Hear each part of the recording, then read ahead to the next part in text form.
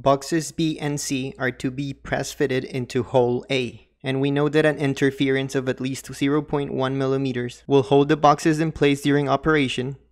What should the nominal value for dimension B be?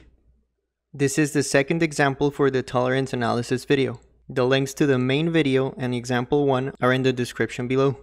The difference here with respect to the previous example is that the dimensions of the parts that go inside the hole are greater than the dimension of the hole, and that's why we have interference instead of a clearance. The tolerance loop or tolerance stack-up analysis shows us one more time that the nominal value for B depends on the nominal value for the interference. Just like in the previous example, the minimum value for the interference, or clearance in that case, is equal to its nominal value minus its tolerance.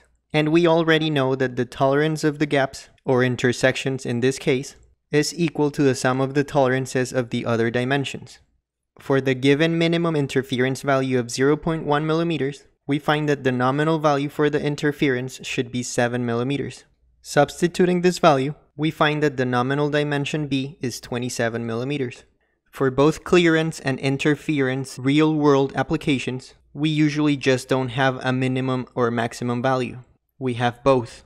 For example, the friction between boxes B and C and the hole A might be enough for the boxes to stay in place if the interference is at least 1 millimeter, but we might not be okay with having a very high value for the interference, which would make it very hard to squeeze in the boxes in the hole, damaging the components B and C, or even causing failure at stress concentrations of hole A.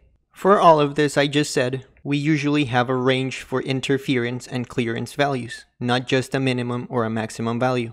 Let's both confirm that the answer we got is correct, and let's check for the maximum interference in this situation.